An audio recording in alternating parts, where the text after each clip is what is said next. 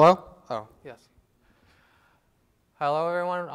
Today we're going to talk about Zapdos. For the presentation slides, if you like, you can go to my GitHub repository. It's csdchant, Zapdos, and it's on the GEC workshop branch. So, right here.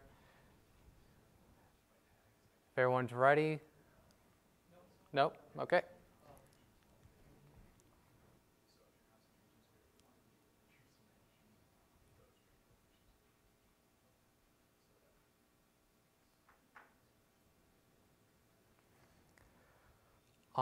Unfortunately, my version of Zapdos is a little bit old. So when I was trying to update it, my Moose, I haven't updated my Moose. So I tried to do a preload to make sure I had a GEC-friendly version, and I had an error due to the update. So I'm going to fix that tonight. Later tonight, if you want to download you can still download Zapdos from the regular Zapdos GitHub repository. It just won't be the Crane coupled Zapdos. Later tonight, if you want to, go to this repository, to this branch, and this will be the prepackaged Zapdos Crane edition. Is everyone ready to go? Yeah. Yep. Okay.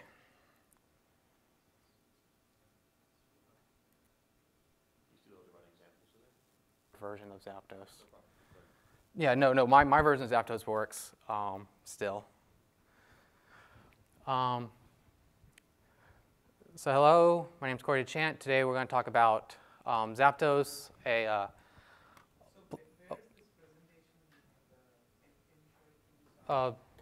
that was, again, my GitHub repository. It's there. Yep. Okay. So today we're going to talk about Zapdos, a low-temperature plasma simulation tool in Moose. So brief overview, we're going to talk about the contents of Zapdos, what exactly are the physics, papers, and a poster presentation based on results gathered from Zapdos.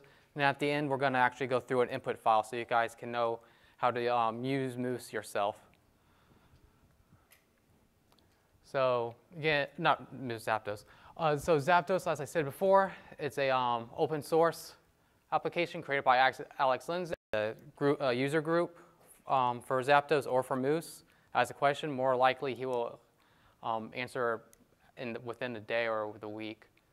Zapdos does focus on low temperature plasma simulations. The physics of Zapdos is based off the fluid approach of plasmas, which we'll break down. Modules such as Crane for more complicated chemical reactions. So breaking down the physics of Zapdos, again, it's just based off the fluid approximation of plasmas. So each one of these, as we know from the day and yesterday, these are broken up to separate kernels.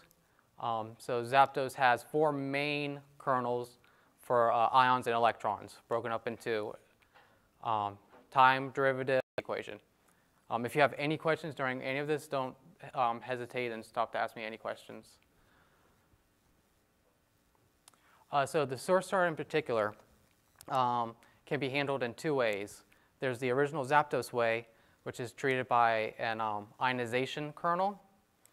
Or if you want to do more complex chemistries, you can couple it with Crane, which we will show later today. Along with the fluid equations, we still have to couple it to our potential. This is done through one dedicated to your electrons, and one for each additional ion charges. So Zapdos by itself can only do singly ionized charge, but coupled with Crane, you can do as many ionized charges as you want. For example, when I'm modeling the COSJET, I usually have, for hydrogen, I usually have 2, the He ion and the He2 ion. So it is possible to do more complex ionization. So as you may know from the fluid equations, we need a mobility, diffusivity, and Townsend coefficient. You can either assume that the mobility and diffusivity for electrons is constant, which isn't really true. So then we have to do a little more complex version, which comes from the energy equation. So the energy equation is broken up into the following kernels. You have a time derivative kernel, Joule heating, a kernel designated to the energy loss due to ionization, the energy loss due to excitation, and the energy loss due to elastic collisions. With this, Zapdos can look up the mean energy. From the mean energy, can find the corresponding ionization coefficients, mobility, and diffusivities. It is also pointed out that diffusivity is constant throughout the whole run. So if we make that, that's common for cold temperature plasmas. So there's no energy equation yet for ions. Oh, yeah.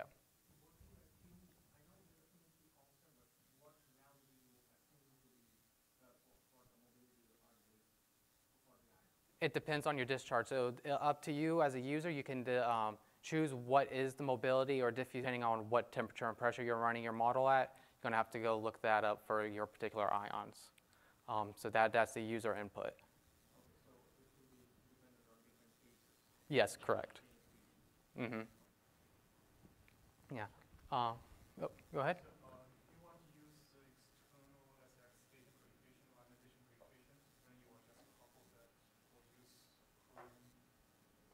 Mm-hmm. So both Zapdos alone and with Crane both use Boltzig Plus. So just how you learned today that Crane you have to put in a Boltzig Plus table that relates electron energy to some ionization rate. Zapdos does the same thing too. So you get it from a Boltzmann solver. Up to at least 3 different terms for your voltage. Oh, I went backwards for some reason. Okay. So boundary conditions, I didn't put the equations for the boundary conditions up here because they're a little more dense and you don't really need to know every single part to use Zapdos. But if you are interested in the raw mathematical form, they are in the following boxes. All 3 boundary conditions for, again, ions, electrons, and electron energy have a required boundary reflective coefficient. So say you have a liquid interface, correct? You would assume that your ions are heavy enough that they would not pierce the water, so you can say they have a reflecting coefficient of 0. Thing for your electron mean energy. Along with that, Zapdos does have the capability of also doing secondary electrons. So that can be just entered as, there's a separate kernel, a boundary condition, for secondary electrons. And again, it's up to you, the user, to determine what the coefficient is. There is the default coefficient of, I believe, 0.15 for a secondary electron coefficient. But again, it is optional. You get of your particular particles pulsing through your boundary or interface kernel. Or, yeah. So say if you have, so like I said, ions. If no ions pierce the surface, you have a reflective coefficient of 0. Nothing, everything's being reflected back.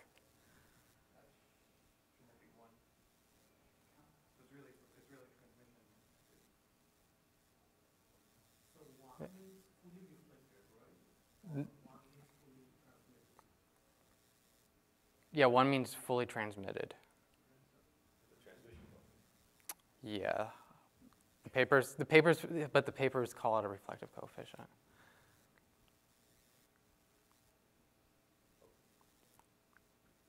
Yeah. I guess the technical term would be a transmission coefficient. The papers, for a reason, decide to use reflective coefficient.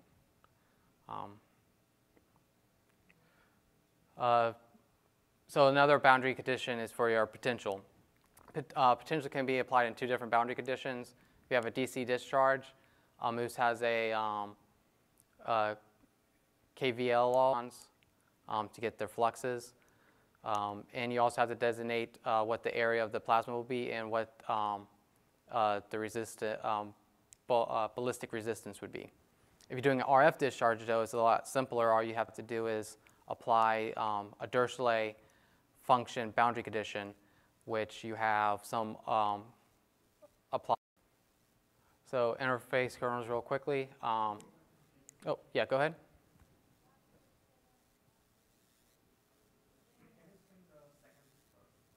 This part? Oh, so yes. So as you know, for a DC discharge, there's usually some ballistic resistance applied to the circuit. In order to, it has to be applied. So your source is some source you're applying to your cathode. This right here is the potential that's being calculated upon. And again, these are your ion electron flux.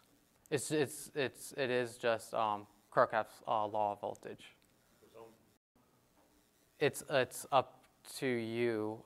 So you kind of have to have some insight on your plasma. So if you have a common way to do it is just put the area of your cathode. If you have a needle, then try to find the area of your needle point. But not right now, though.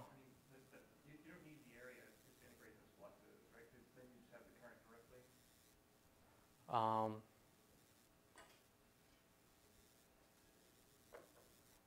You could, yeah.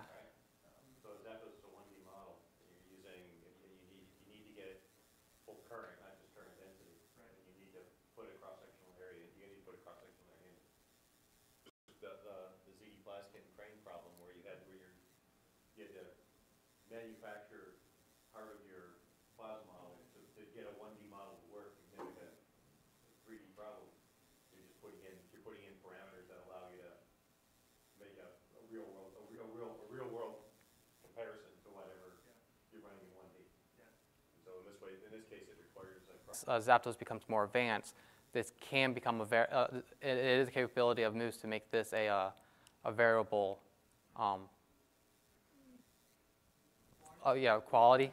But right now in Zapdos, that's not the case. Yeah, because when you have very low pressure, Mm-hmm. obviously the research is going to be a much more pressure than Yeah.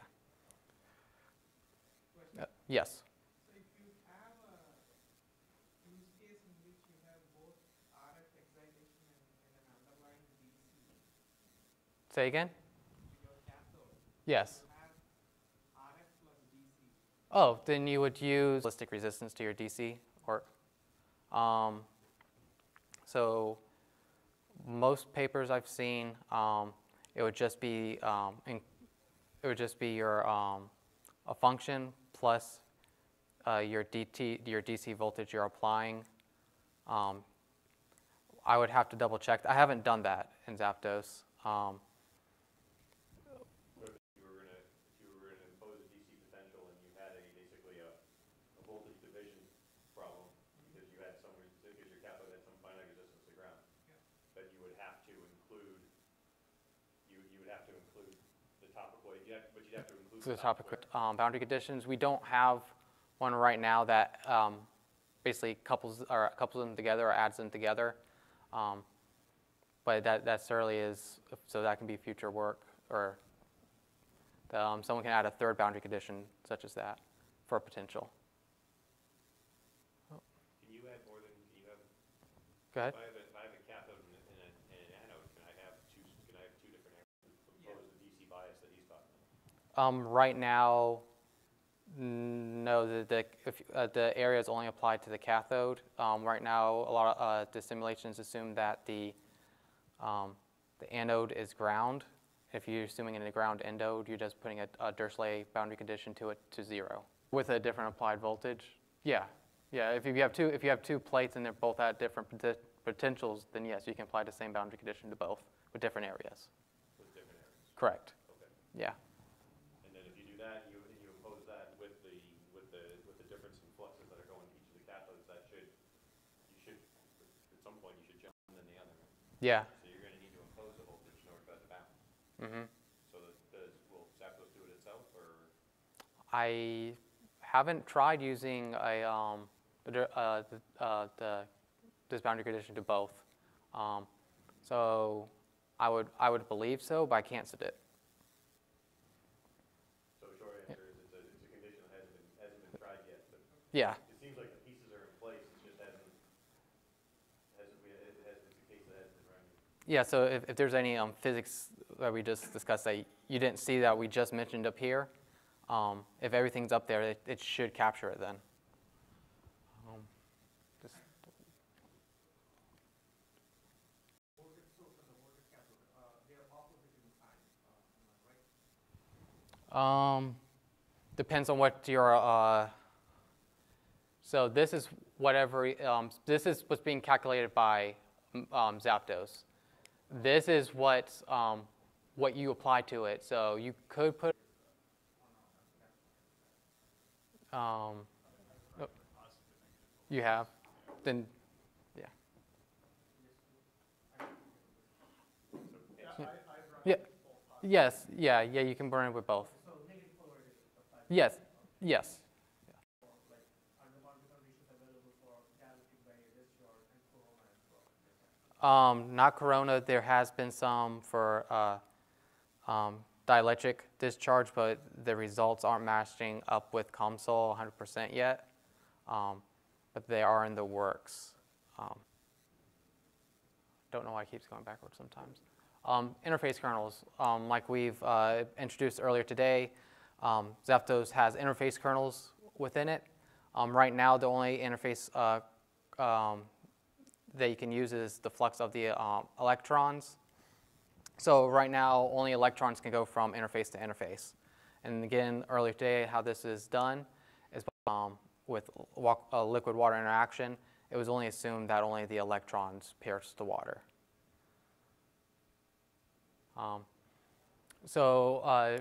For density, in order to avoid negative density, which physically can't happen but mathematically can, the densities are taken in calculates on, and there are auxiliary kernels that pop out the log form of the operated densities to give you the actual number density of the of whatever particle your ions or electrons, and also even excitation number density do not change throughout the calculation. Scaling, so mentioned before, you can choose whatever units you want into the Moose framework, but for Zapdos, in order for to relieve the headache, all you have to do is set up position into meters. And it's meters. If you want to scale to millimeters, you can do so. Same thing with your voltage. You have two options for your voltage. You can either work with volts or kilovolts. Also, if you want to work with moles instead of number density, we can also scale to that too. So these are the three main scaling factors that Zapdos has, so that the user doesn't have to worry about unit conversions when they do their input. Traced by Moose, because unlike Crane right now, Zapdos is an official Moose application that's tracked, which means it gets updated as Moose gets updated. So this would be the official one. All you have to do is how you've been downloading Moose and Crane. Do note though, if you do get the Zapdos, this version of Zapdos is not updated yet to be coupled with Crane, but with just a few extra steps, you can couple it with Crane. I'll show you those steps right now. So, oh, go ahead. Oh.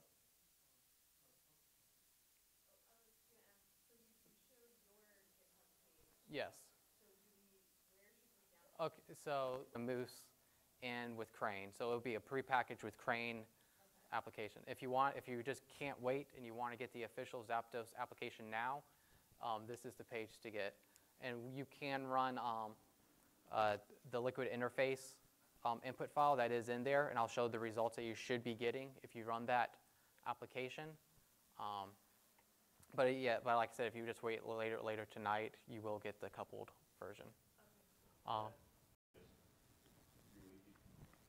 you with unreleased, there's I guess the version that Corey worked off of. Yeah, so if you get my version, you're not going to get the official Moose followed version. You're getting my modified version. So to modify, it has to go through several steps in order to get modify, which we just haven't took those steps yet. This is part of the making sure we're not, part of the vetting process that goes into being trapped out. Who's built around the framework that's we're building applications for things that are, whether you need a certain level of structure to make sure that any changes you make aren't going to screw everything else up. A lot of your user community starts to contribute. So what's better to do? Wait for yours? So tonight I have to scan through mine, make sure nothing crashes, because I've modified my Zapdos quite a bit. So I have to go through, make sure everything's right before I want to put it. So before you guys have, because I don't want to release it, and then you guys have a broken version of Zapdos on your computer for whatever reason. If they want to try Zapdos Yes. without Crane, they can go to the release version. Yep, that's what. And then Yeah. notify you when you move it. Yeah. I have one suggestion. Yes. So whenever you make the slides, Mhm. also put in one bullet point which says that if you already have it, so how to update it, because a lot of that might not go on. So yeah, so watch out, because you're about to be attacked by Moose, which means in order to get my Zapdos, mine's from, so you would have to fork from me after you download it. I'm not too familiar with the inner workings of GitHub, how you fork between accounts. That is something to watch out for. Mine's in a whole nother repository. It's not part of this repository. It's not just branched off. Corey, Yes, go ahead. pick one and tell them which one are they going to be able to use today? Is there a working example that they can use today? Not that's coupled with Crane, no. Okay. Okay. So the Crane coupled one will be available this evening. Correct. After you email. Yes. Sound good? Okay. So these were just steps to show if you had an older version of Zapdos already, to couple it, all you would have to copy this and paste it into your make file. That's all you would have to do for your make file. Almost. So yeah, there's more steps which. So don't do this right now. Yeah. This is for information for anybody who wants to go back here and do it. And this is the extra step you have to take. So. Copy and paste it in the terminal? No. You have to go in. You have to do some coding. So you have to go into the make file and modify the make file. I'll use the complete Zapdos coupled version. Okay. Because again, along with that, there's some more kernels you're going to have to download in order to have it properly coupled with Crane.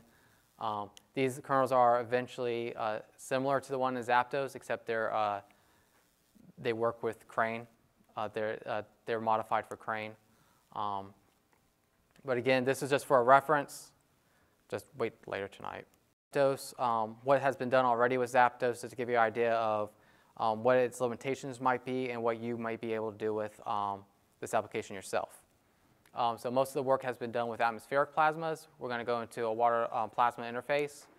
We're going to microscale gas discharge for enhancing thermal energy conversions. And then I'm going to go into modeling the Koch jets. Was used to model the water-liquid interface. So we have a DC discharge with some ballistic resistance, a microplasma above some water surface. So in our model, this cathode would be a boundary condition to our Kirchhoff's law. This would be our grounded anode, and right here would be our interface kernel. And if at those boundary conditions and those interface conditions, you can change the reflection coefficients. and what has been shown is that in the water, it doesn't really change the electron density for the water itself, but for the plasma near the interface, depending on what coefficient you use, could drastically change your electrodensity at the surface. So as a user, it's a matter for your plasma. And along with Zapdos does have interface auxiliary kernels to find such stuff as your electric field and your electric temperature. So just like the auxiliary kernels where we found out earlier today, Zapdos has a whole list of auxiliary kernels used to find constantly. So if there's ever an auxiliary kernel that you don't see that's there, you can either try to make it yourself or contact the Google group and see if it's already being developed on. So along with liquid interface, people from Notre Dame, John Hayes and David Go, have used Zapdos to this. What you basically have is a a cathode emitting electrons to a cold anode. The problem with this, though, is that eventually you're going to have electrons that build up between the cathode and anode, reducing the flow. And and one way to prevent this is to apply a for between power and distance to optimize. So what they've been doing with Zapdos is that they have got a relationship between the distance between the interface between the two cathodes, and a relationship between their applied voltage. And right here, basically applied of current as a function of applied voltage and distance. Again, they do this for several different. Oh, yes. Say again. Units of current. It's not up here, but by default in Moose, it's set up. Yeah, that's the default in side of the Moose's auxiliary kernel. Along with this, they did net power production. Again, as a bit of a function of distance and voltage. So what I'm trying to show you here is that with Zapdos, and it's being used in the field right now to do it. And Zapdos right now has all the capabilities to do it. So if you need to go back and do some type of optimization problem for some DC discharge, atmospheric DC discharge, Zapdos can do that right now. Along with that, so the other is the COSJET. So just to talk about the COSJET real quick, COSJET is an atmospheric plasma source where you have some jet of gas going through here. You have a applied cathode, a ground anode. The cathode has a RF discharge or RF voltage applied at the standard out. In order to couple the more exotic reactions that are needed for this, the following results have been coupled to Crane. So the previous results that I've shown you have been Zapdos by itself. The results I'm going to show you now, that how accurate can we get? Oh, like, well, what is this? So where would this be used for in like industry? Yeah, so in particular, one of the biggest emerging research fields is medical plasmas. Plasmas, that's due to all the chemistry that can happen within the plasma near the surface of the skin. So the COSJET right here is a reference source for experimentalists. And yeah, now modeling people, correct. So one of the emerging fields is like water purification. I don't know too many if the COSJET itself has been used for water purification experiments, but that is another application you can use for atmospheric plasmas. It's also used in composite bonding enhancement as a substitute for chemicals for bonding composites.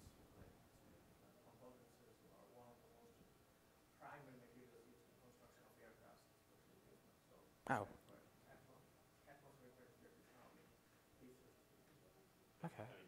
Textile treatment, roll treatment, biological, she does too. They're talking about atmospheric plasma application. Oh, I'm yeah, just pointing out yeah. who's actually doing it. But it really, what it's turned into is things you can't easily stick in a vacuum chamber to treat with plasma chemistry. This has opened up these areas, so I can't put water in a vacuum chamber. I can't put a patient in a vacuum chamber, at least not without getting sued quickly for materials that aren't vacuum compatible. And any of these you can point to now are something that has become a targeted application for atmospheric plasma.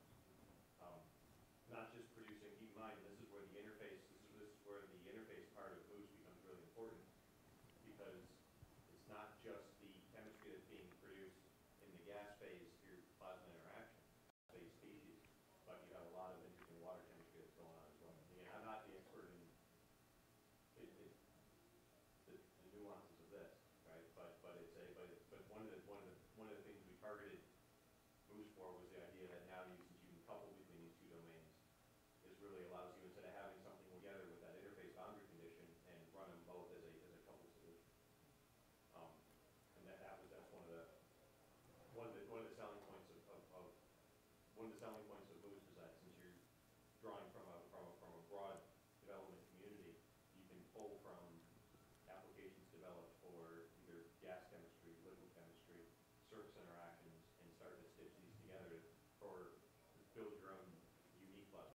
So obviously you are making this model, but what are you comparing this with? Is there established or non-established model for quantitative there? Yes, we're going to show some results so next two slides are going to be experimental results and PIC results. Oh yeah, go ahead. Plasma version of the old gaseous electronics common reference cell. So the GEC reference cell was a low pressure plasma reactor that was developed back in the mid-90s. That was basically a reference reactor that you could put at multiple research institutions, and they were baseline on a common reference platform. Okay, so there was a lot of success that came out of this effort. For example, a lot of the stuff that industry uses now for chamber matching actually started as the GPC reference cell was really the first attempt to try to get 30 chambers that operate identically around the world.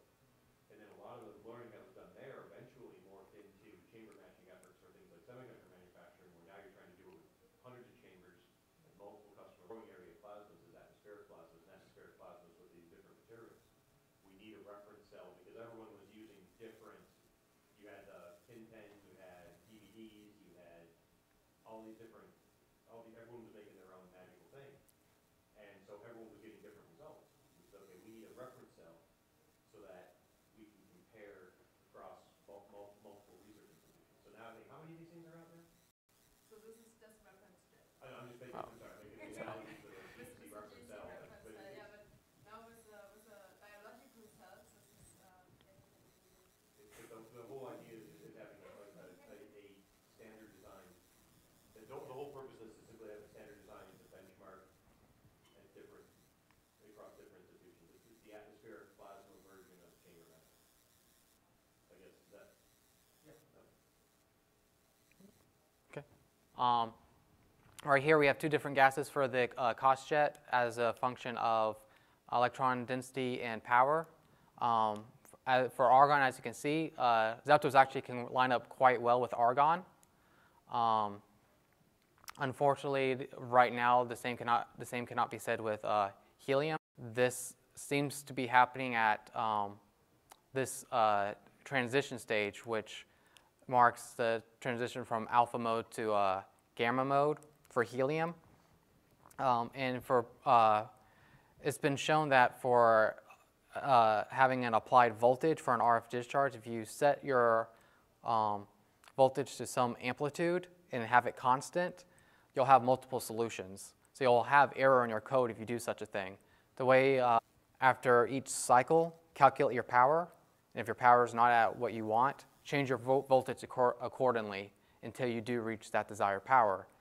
Zapdos does not have that capability yet. We only have the applied voltage boundary condition. But as we've learned today, if we have something like a post-processor, that if we post-process the power after each RF cycle, we can put that into a boundary condition and then change our voltage accordingly. Another reason for error could be reaction rates. I might not have the right reaction rates for this helium transition, but I would like to first go through and do add that extra boundary condition so you can just put in a desired power and change your voltage accordingly at the cathode. So yes, so the physical application of the film, and then as soon as it does, when your plasma does fully encapsulate your cathode, that's called a transition to gamma mode. So what this has been shown to do is you lined up. I don't have this figure. I probably should if I'm ever going to talk about this in the future. But it'll show that if you have a plot of voltage and then a plot of power right here, you increase your power, your voltage will go up. Then as you increase your power some more, your voltage actually goes down. And that's where the multiple solution comes in if you just do that applied voltage. So Two different branches or two different heating modes? yes. So that's basically, it has to do at how much surface area the plasma is covering the cathode. So for PIC models, have been used to, it's a 2 millimeter gap instead of a 1 millimeter gap. If I haven't mentioned this before, the COSJET uses a 1 millimeter gap between cathode and anode. This simulation does a 2 millimeter gap. But it is referenced in a lot of COSJET papers, so that's why I choose it as a reference paper. As we see, the physics, though, the actual phenomenon of what's happening, one reason for this could be possibly that in the PIC paper, they said that they modeled helium ions. They were not specific of if they did singly ionized helium ions. They weren't specified if it was just He ions or He2 ions. For the Crane modeling with Zapdos, I included both He ions and He2 and right reaction rates, which would explain why we have the same physical behaviors, but we're off by magnitudes. So this is electron density, the electric field, which is applied as a auxiliary kernel. You can also do. How long does it take to run a simulation to get this result? So that is, it takes a while, just because what you will do in the beginning is do an adaptive time step. But if you keep doing that adaptive time step for an RF discharge, if it goes above a certain point, you're not capturing the frequency quite right. So you'll get errors, and then it has a back step, and then it'll go back up, and then back step, go back up. So I found it easier just to set a maximum better than this. So I set that at 20th of the applied frequency, just so that's enough points to accurately model the wave. And it takes about an hour. For this PC right here, which is 8 processors, takes roughly an hour. I don't know. But of course, this problem does rely on the computer, right? So if you have a nice, beefy desktop, or if you have if you're sharing, computing power with other computers, which remember, Moose is scalable to that. So you can certainly do that to decrease your computational time. Good news is DC discharges only take a few seconds. None of the Zapdos problems I've run have ever had any memory constraints. I have 8 gigs on this, and I've never come close to using that. It's always, because I only have 2 cores on this piece Yeah. So if you have a nice 16-core machine, Asking this question because HFSS is more memory intensive. Oh. I mean, the RAM intensive. yeah. So that's why I was wondering if this was like processor intensive or. Um, In It's 1D, not- it's probably going to be processor intensive. yeah. Just I have done some 2D discharges, and I haven't ever run out of memory. The only problem is they take longer. So far, for the 2D results I have done, I haven't run into a memory issue. Oh, I don't know why I keep clicking back. Okay, so that's the papers and, that have been released so far using Zapdos. Hopefully you guys will use Zapdos so we can release some input files so you know exactly what you have to put in an input file to model correctly. We're not going to touch headers or bodies files. We're just looking at it. We're just going to look at an input file. This is the third place you told us to get Zapdos. Where do we get Zapdos? What? No, this isn't where you get. Yes, it is. I'm sorry. Thought we got it from Shannon. There's a lot of places you can get Zapdos. No, this is Fork. This is meant to delete this. This page was just meant for the Google group. We have a Google group for Zapdos users in particular. If you ask a question, we'll answer it pretty quickly, especially Alex Lindsay. He'll definitely answer it very quickly. And if you have more general group Moose questions, Moose has a Google group. Okay. Also, any works cited, if you want to look at any papers, I made a nice, neat table of all the kernels and boundary conditions in Zapdos, where you have the name of it, the equation, and the description. So on if you want to go back and want to like, well, what exactly does this kernel or boundary condition do? You can look at this PowerPoint and look at these tables. So for right now,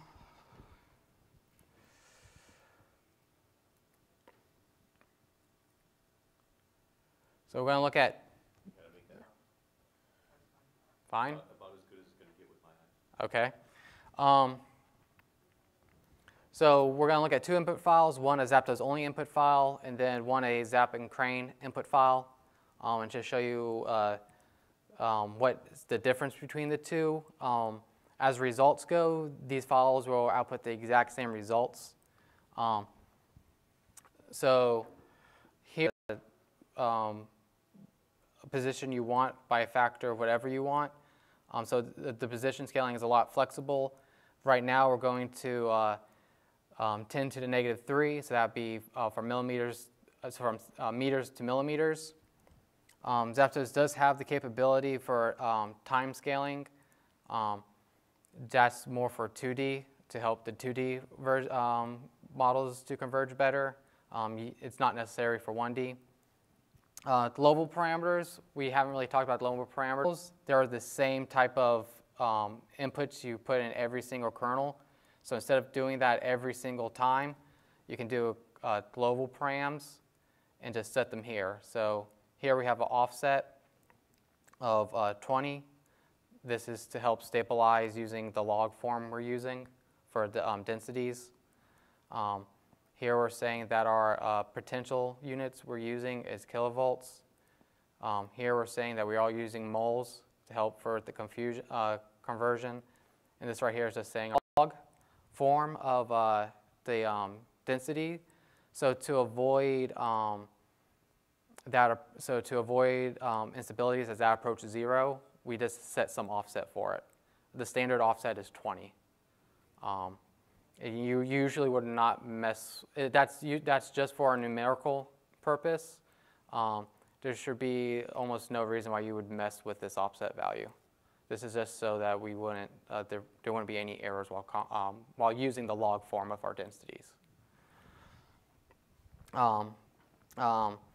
Mesh modifiers, which you didn't go over with, if you're doing a 1D, all this is saying is I'm naming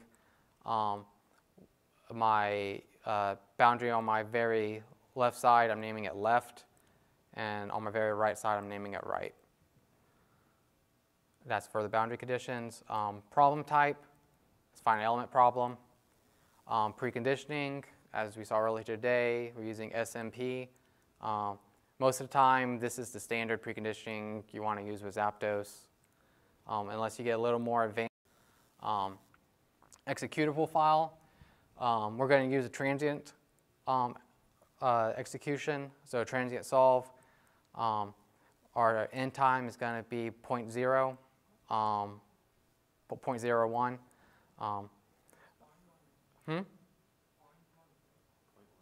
0.1, yes, sorry. 0.1 seconds.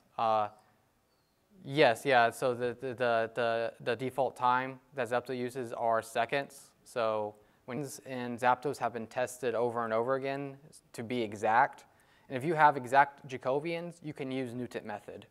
It's only when you're uncertain of your Jacobians when you want to go to the PFJK version. Yeah, yes, correct. But because we're certain that all our Jacobians are correct, we can use Newton methods.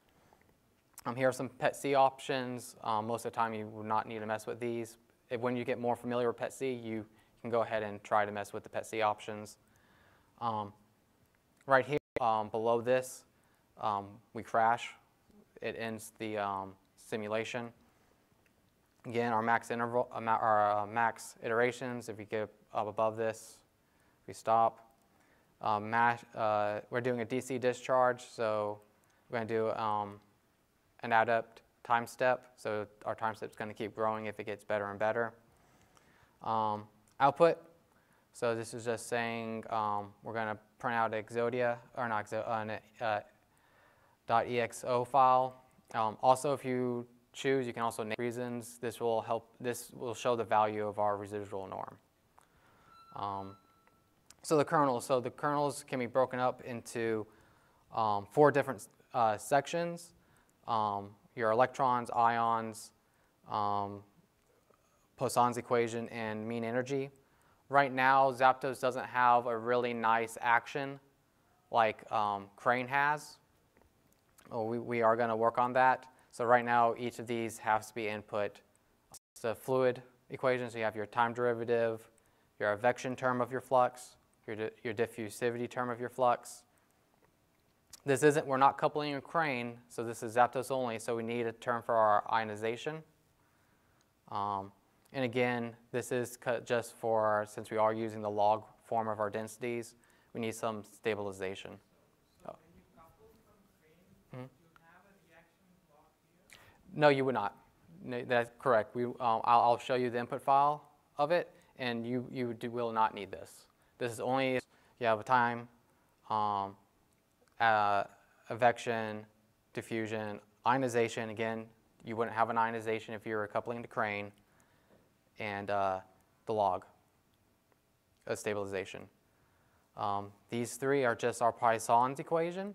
We have the potential side of our Poisson's equation, our term for our ions, and our term for our electrons. Then here comes the our mean. We have our Joule heating, and we have energy loss from ionization, elasticity, and excitation. Where is that? Oh, is it pulling the potential at each node? Joule heating? Yeah, so then it has the potential it's using it just set equal to potential. There's a potential at each. Our potential is a variable. So yes. Is that good? Okay, cool. For Crane, Crane, you would not need these kernels, because Crane will look up the energy for the particular reactions and add those kernels with the Crane action. Again, that. Here is just our variables. We have potential, electrons, ions, mean energy. So 4 variables, 4 coupled variables. And here's just some auxiliary kernels we can look at. auxiliary variables, you can find the electron temperature. X is our position. The reason why we have a position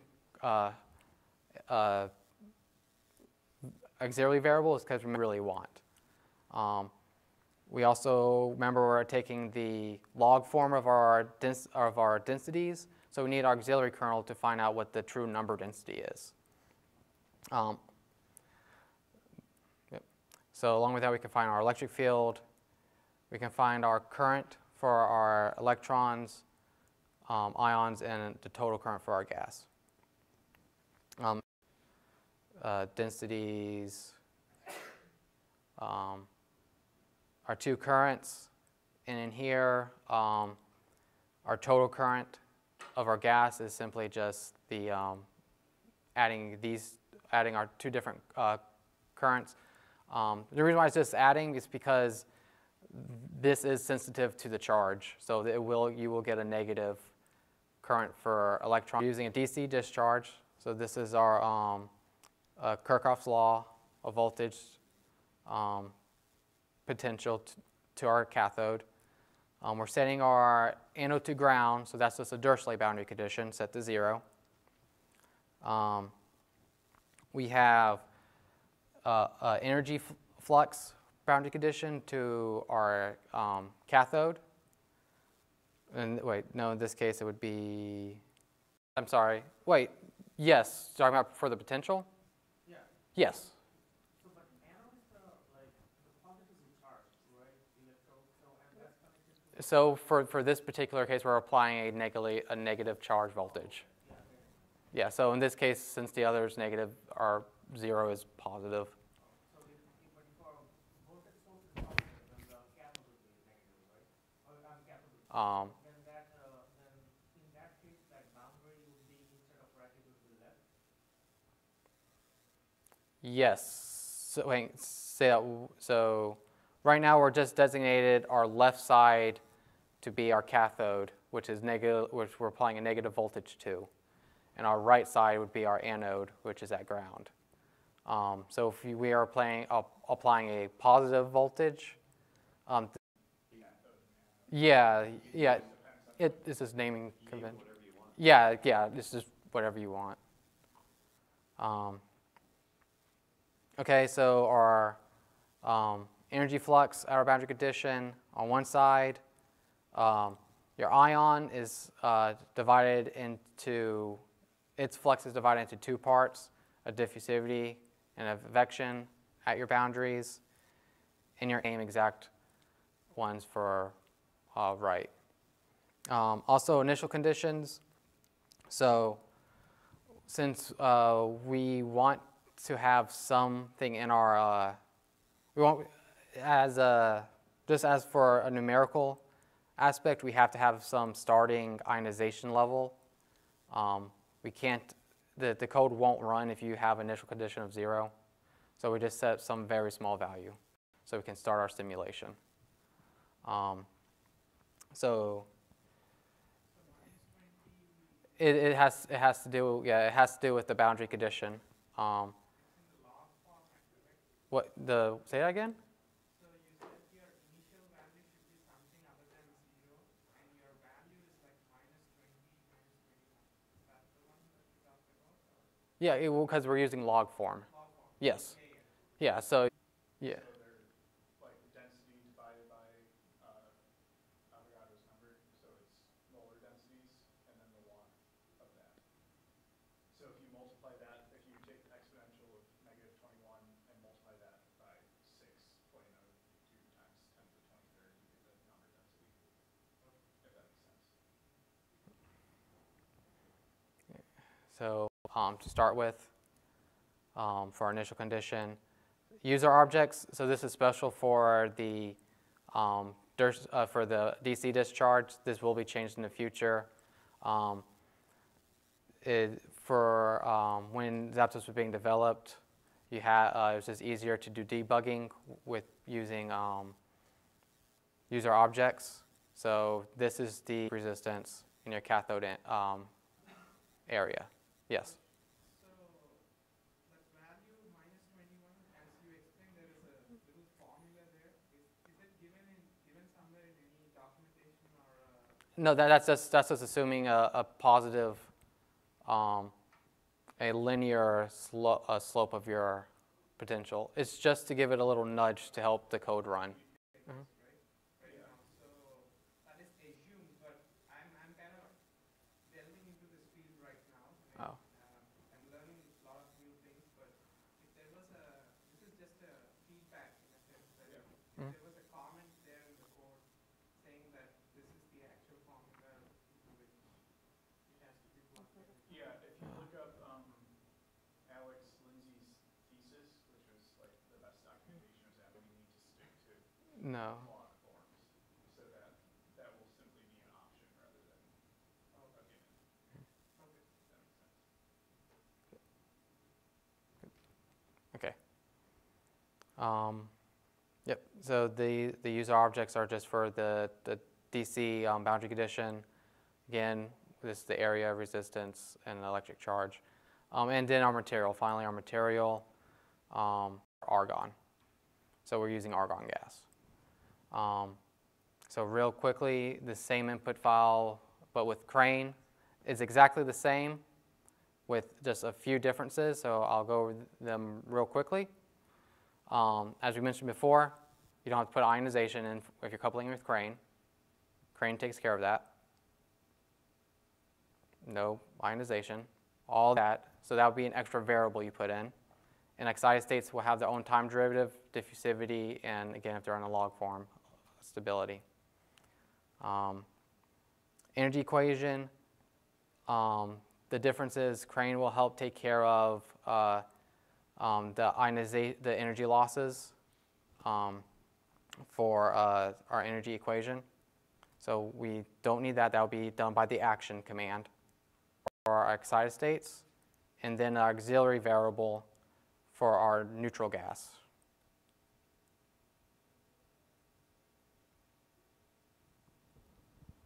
Oh, because these are.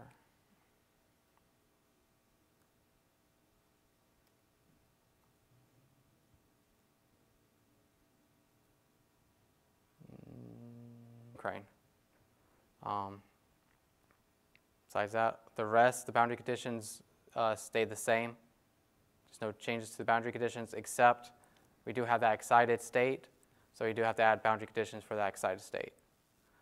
Again, it's not charged, so there's no evection and only a diffusivity term.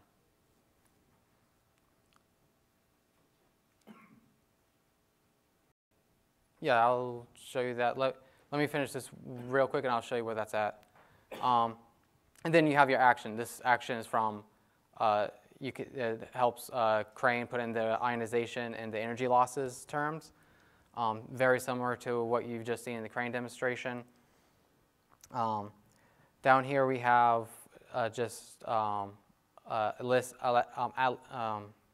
if you have the correct reaction rates for them.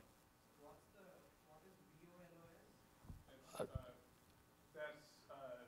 That was an older version. Yeah. VOLOS is an open source Pulsing Plus version. Yeah, So you can put, that's the same thing as EEDF. Okay. It means the same thing. Yeah. Okay, this was calculated by an external solver. Yeah. In this case, VOLOS. And so it's looking in file location. In this case, argon reactions GEC. Yeah. So it's the exact same format I showed before. Yep. So here I have one question. Yes. Yeah, another I can discuss from you. Whenever, so elastic, it takes care of the mass repair. So that actually exits out of the PowerPoint. Great.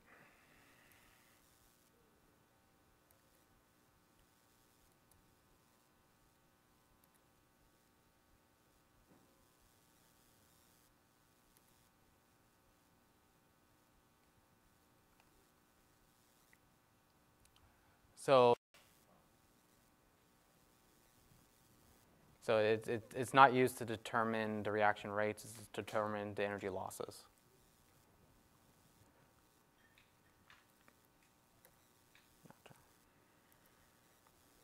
Okay. So before I run, just to show you real quickly, because someone asked, this is kind of going to a little bit C++. But it's right here in the make file. If you go down, this right here tells you, hey, couple with crane. As I, yeah, except it's not as simple as I'm making it. There are telling, hey, Zapdos, use crane. Okay.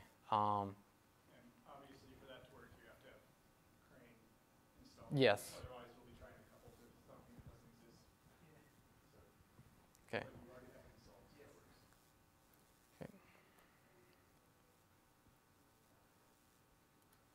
So what we're going to do right now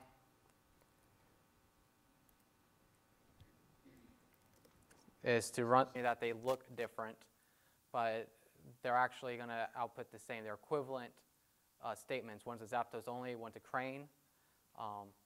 But the crane is much more powerful because you can add more chemical reactions if you desire. Basically what we've done with Zapdos is the limitation to the plasma, that we can't add any more type of reaction. Anybody have any questions? No? Okay. Sorry. Okay. Put it back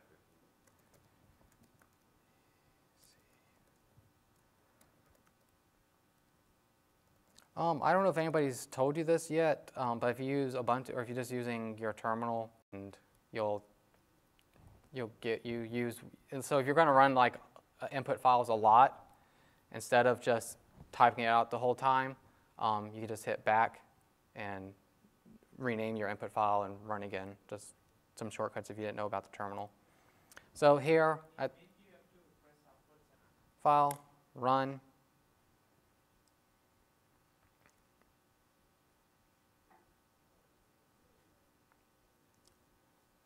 DC discharge, so it didn't take long. And like I was mentioning before, we just have to go up. I named it such that we don't have to change much. Just add again, DC discharge, so this isn't going to take too long.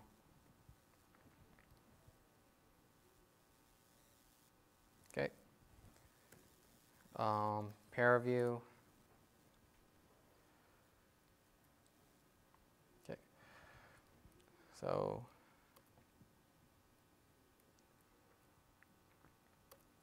again, we've been messing with. It's going to look at. Remember, if we want to look at the number density, we have to do the em-lin. If we do this one, this just gives us the log form of it. It's a little blocky right here, because remember, these are auxiliary kernels. So they were evaluated at the node and then interpolated in between. That's why you're getting these straight lines and these drops-offs. To fix that, remember we did a position auxiliary kernel, so we can plot against our x point, which was our x auxiliary for the Zapdos crane.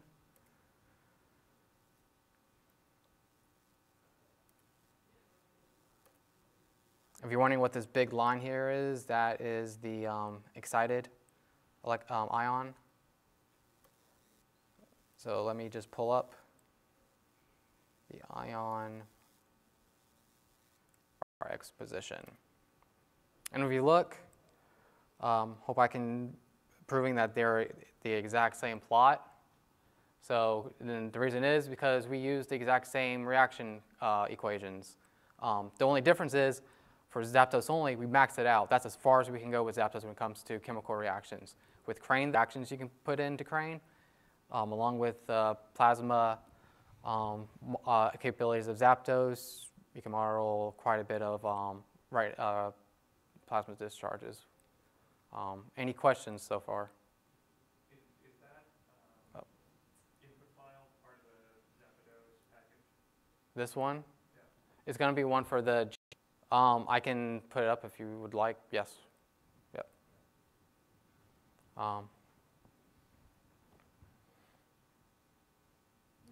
It's Casey here. He would do a C miles turn response. Oh. Oh. Yep. Hi. If anybody, what? That was the crane coupling. Yeah, that was the crane coupling.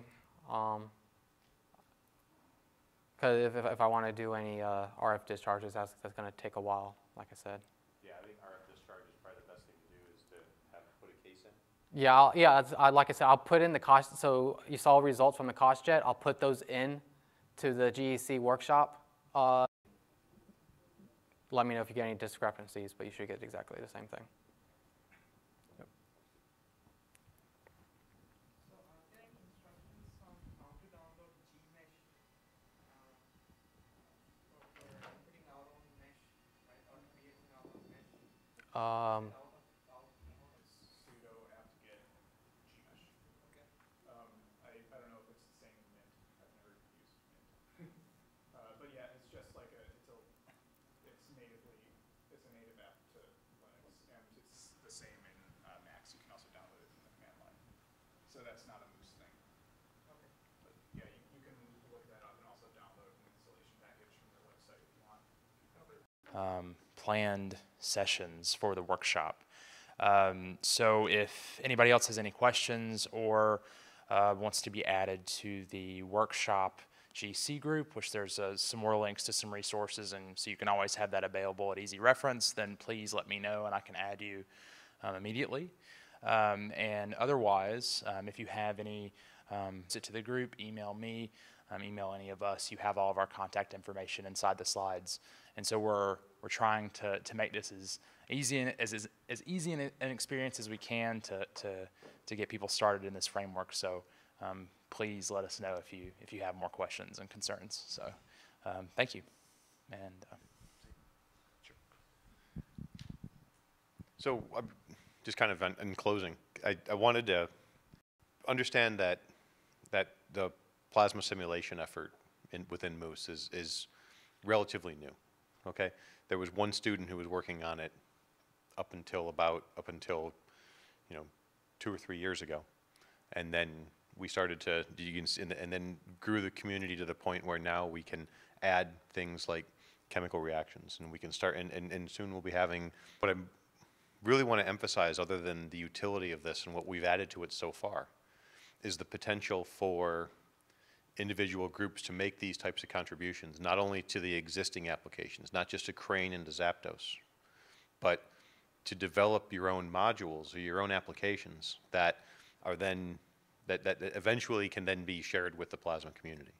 You can always develop your own applications. I mean, we're all researchers, and so we're all trying to do our own work and don't necessarily want to be sharing our goodies with the world until we're pretty sure what we're doing is sound. And the capability is there because you can always pull it off of the framework, develop your own things, and run and go, right? But the hope is that eventually, as it gets something that can be about elk, we'll be talking about pick an animal. Which, by the way, for those of you who didn't know, everything's got to be named after an animal. Zapdos is the only application actually. Pokemons are animals, apparently. We've graduated to Pokemon. We've run out of animals, so now we do Pokemons. But we're hoping in the future that there's not just 2 applications. There's 4, there's 5, there's 6. But I'd like to see this become a capability and showing results that have been developed in the Moose framework. But in order to do that, it really the framework here is built around a more of a distributed community development of this applicability. So thanks for going through 2 days of slogging through to learn this, and we really look forward to seeing what applications and what results you guys can come up with in the future. So with that, I guess we'll very, very flattered that you guys stuck it out for 2 days. This was not an easy workshop to sit through. I give you guys a ton of credit for doing this for 2 straight days, and hats off to you, and I can't wait to see what you do with it in the future. So thank you.